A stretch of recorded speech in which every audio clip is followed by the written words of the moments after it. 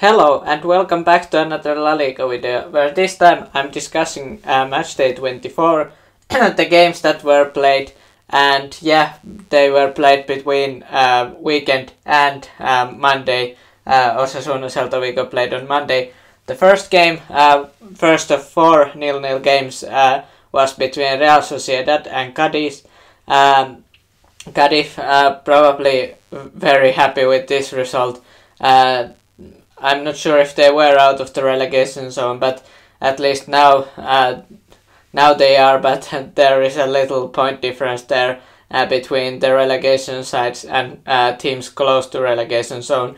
But yeah, Real Sociedad, they had chances, but I think Cadiz played a solid defensive game, and yeah, I'm not sure if they deserved a point, but yeah, Sociedad will be disappointed about this result definitely, and I'm not sure about their chances of winning the title, but their hopes will be about getting into top 4 after the season has gone, so they would get to UEFA Champions League next season. But yeah, there are some teams that would definitely like to jump ahead of them, like Real Betis and Villarreal, and yeah, Sociedad, they will have to do better next match day 25. This wasn't good enough, and they are probably very disappointed with this result. Then where the goals happened, other than that Atletico Madrid game, Getafe faced Girona. Girona, 2 goals were scored by Castellanos and Gutierrez, but Getafe, bit surprisingly actually won that game.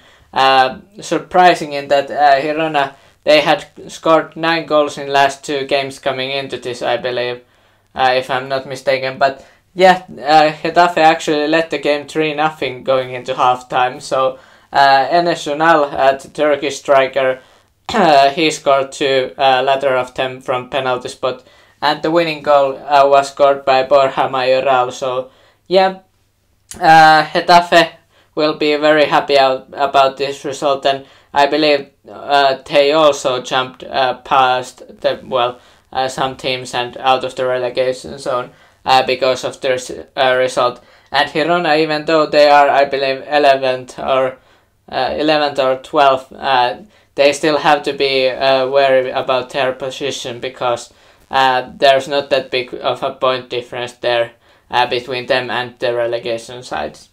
Then Villarreal continuing their, should I say, strong form. This was only their 2nd win in a row after losing many games. Gerard Moreno scored their 1st goal, and 2nd goal was scored by Morales. So yeah, Villarreal with another win against Almeria. Almeria, interestingly, they won Barcelona last match day, but other than that, they have lost this game and the games before Barcelona game, so they were clearly motivated against Barcelona. So yeah, interesting result definitely. In that Almeria, well, maybe they were too confident coming into this. They beat Barcelona last week, and then now they lose to Villarreal. And Villarreal, they are not that far away of top 4 place. They are now 6th, I believe, in the standings. Then Elche, they played against Mallorca. The only goal was scored late, so could have been potentially 5 0-0 games. But Lucas Boye, 88-minute strike, managed to make the game 1-0 away win for Elche. And Elche will definitely be happy about this. They have had a rough season, and their chances of getting out of the relegation zone are slim, but this win definitely will at least help to maybe think about getting out of there, but it's not going to be easy. They have to win a lot of games between now and the end of the season. And then Atletico Madrid faced Sevilla. Atletico Madrid, the goal scorers were Memphis Depay. I believe those were his 2nd and 3rd goal with Atletico Madrid in La Liga. And yeah, Depay proving to be a great signing for Atletico Madrid at this point at least. And I'm not surprised he played well for Barcelona and was a bit surprised when they sold him. Well, I'm not sure how much they got him, but that was very little from the quality player that Depay is. But yeah, maybe it would have been 2-0, but it ended up being 2-1 at halftime because Youssef El-Nesyri, Moroccan striker, scored to make the game 2-1.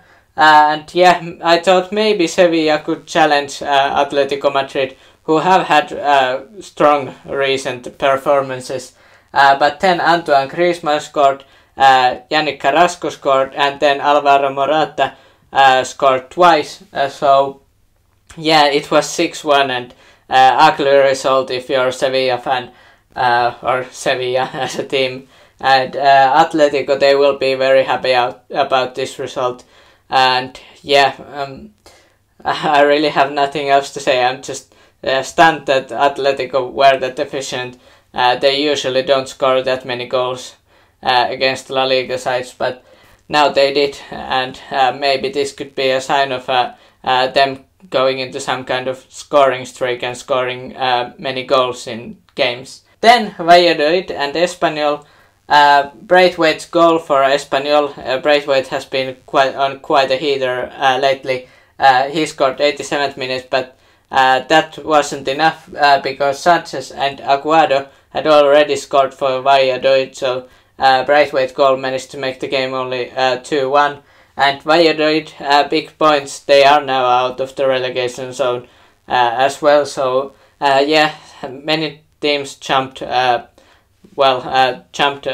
the relegation zone places, and some teams dropped into there. And yeah, Valladolid definitely happy about this win. Espanyol would have wanted at least a point out of this one, I would think, considering how tight it is at the bottom of the table. So yeah, Barcelona, they won 1-0 against Valencia. Only goal scorer was Rafinha with a header, beautiful header by him.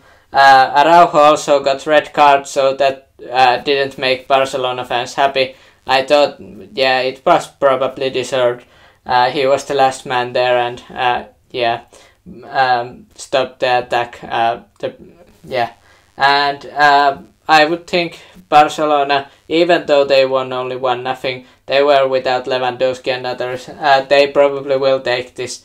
Valencia, on the other hand, they may think that they missed an opportunity because Barcelona, they didn't have their strongest game definitely, and it was only 1-goal game, so Valencia could have done something here, but they didn't manage to do anything. Well, at least not get the point or 3.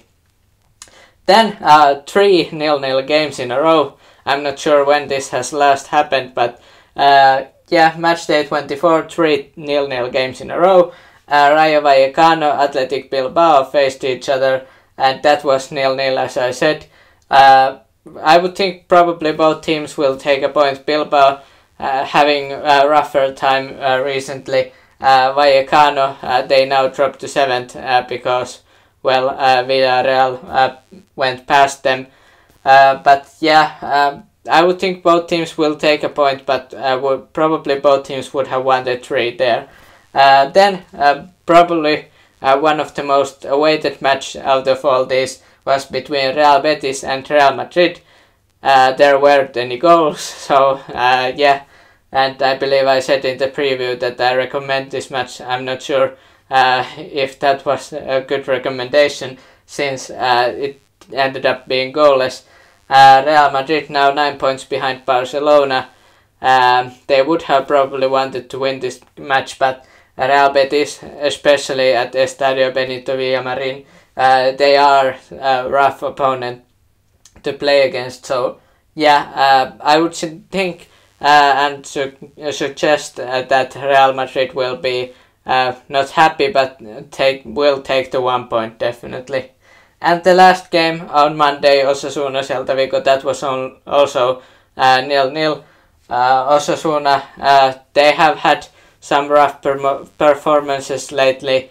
They got win recently, but if that's not taken into account, they have not got great results. Celta Vigo, they are on the bottom half of the table, but both teams probably, as I said, with Rayo Vallecano and Bilbao or Athletic Club, the same I think will go, or both teams will think about the same here, that 1 point is good enough. Let me know your thoughts about this Matchday 24 games in the comments down below. Were there any surprises for you, and what did you think about all these games that were played? And hit the like and subscribe for more football and La Liga content, and have a nice day.